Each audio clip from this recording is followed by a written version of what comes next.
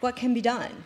What are the key points? Of course, we don't have hours and hours to talk about that, but I'm asking both of you to give us some kind of hints about I would say there are two entry points. One is the local level. So Charles mentioned before, we have really regions where perhaps there are lots of jobs which are lost and lots of massive changes which are come about, for example, here around Brandenburg.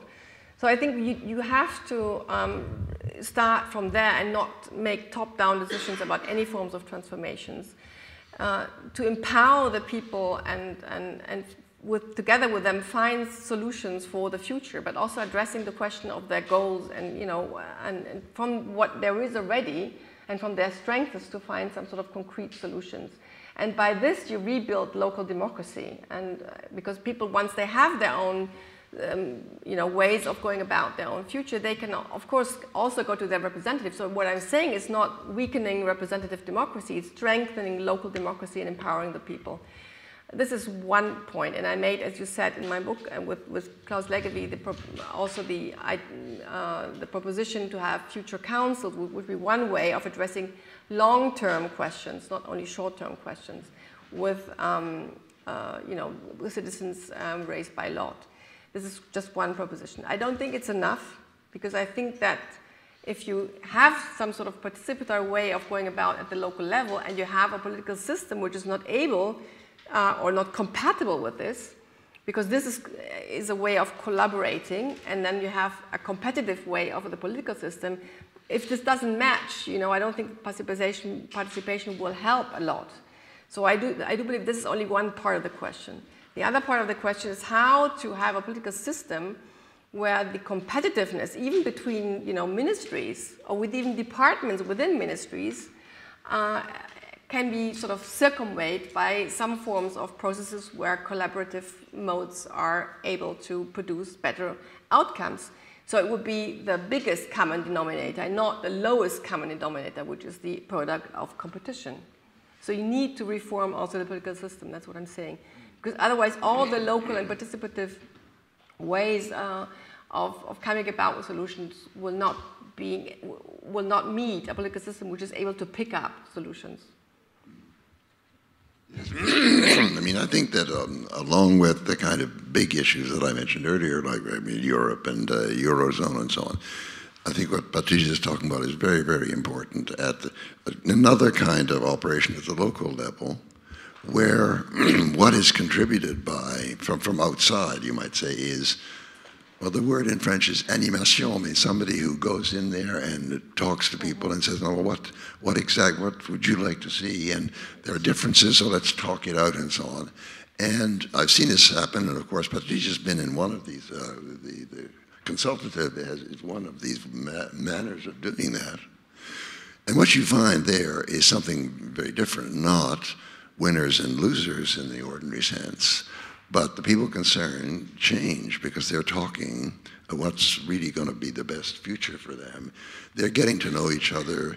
The various walls of suspicion between different groups and so on begin to fall away. They begin to get a clearer idea of what the alternatives are, right? And then the opacity of the political system, at least in this area and for their purposes, begins to be finally penetrated, finally opened up. So I think that the path to a better democracy is at both these levels. I mean, raising certain issues which are always just shelved and set aside as though technology could solve the problem on the national or even European level, but at the same time, doing this kind of work on the local level. Thank you. Let me jump back a little bit on the future councils, because it's very interesting, and I was going to ask the question how a revitalized democracy can possibly be open to consider the challenges such as sustainability and climate change, and consider the boundaries, both in spatial sense and in temporal sense, in the sense of time, right?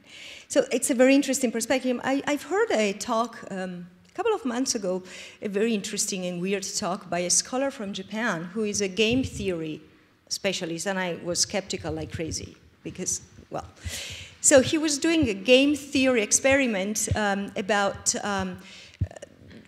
these things work like groups deciding how to distribute a certain amount of resources among themselves, and whether to the way they distributed would influence the next round of the next group.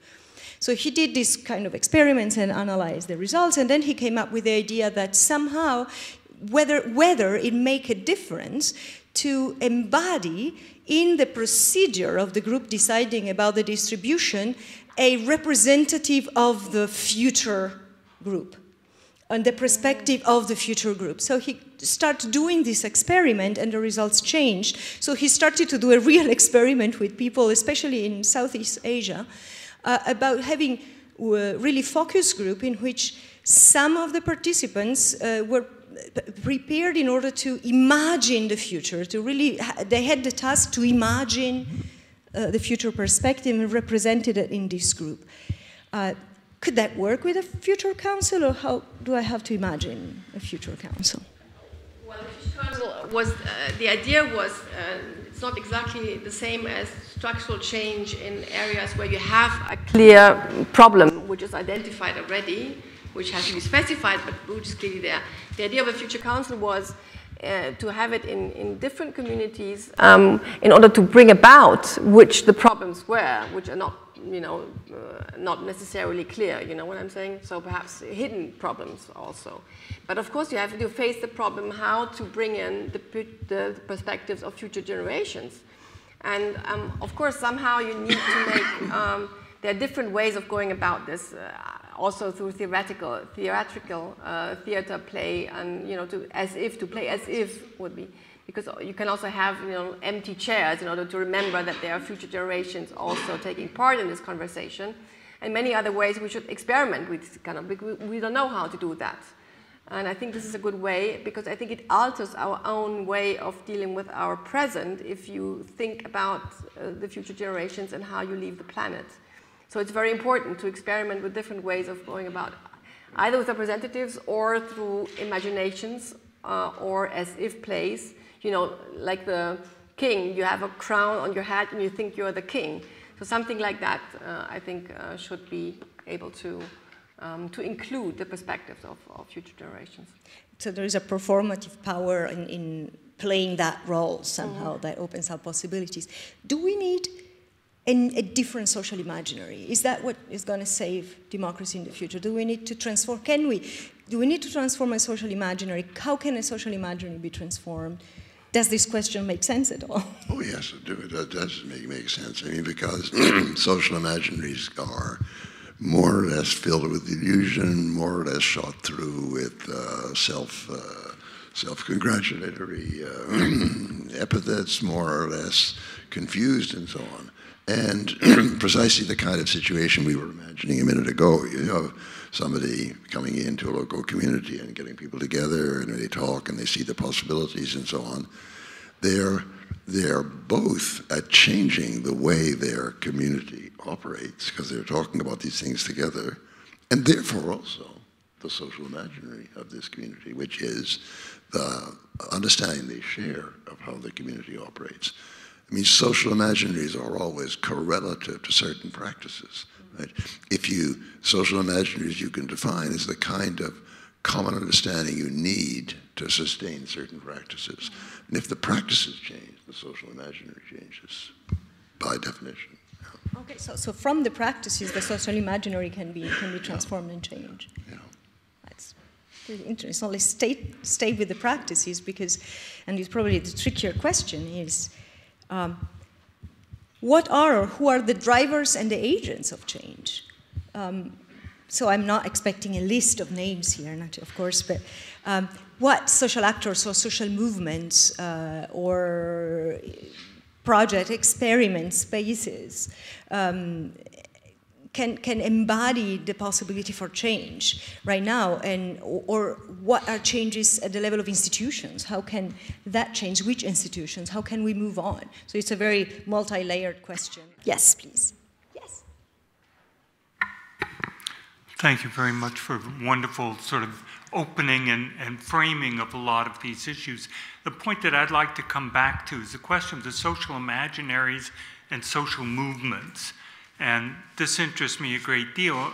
The question is how, I'd be interested in your reactions to how can we foster the kind of substantive discussion, if you will, backcasting in a certain way, that also deals with questions of identity and narratives of identity and of vision forward in that sense, without losing the intrinsic complexity.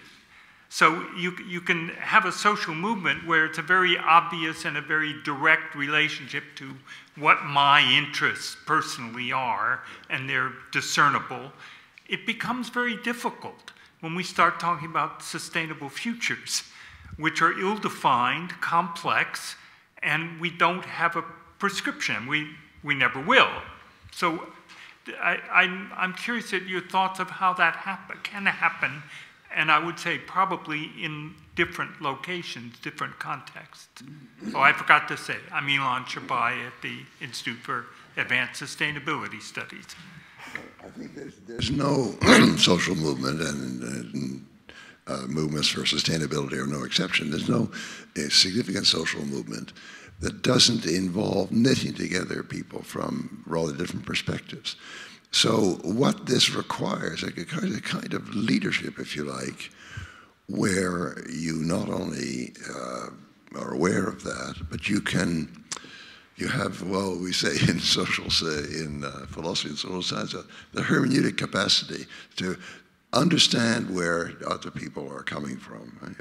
And very often political leadership totally fails in that regard and just puts people's backs up, like in the whole campaign of Trump versus Hillary. I mean, all this language of deplorables was just counterproductive.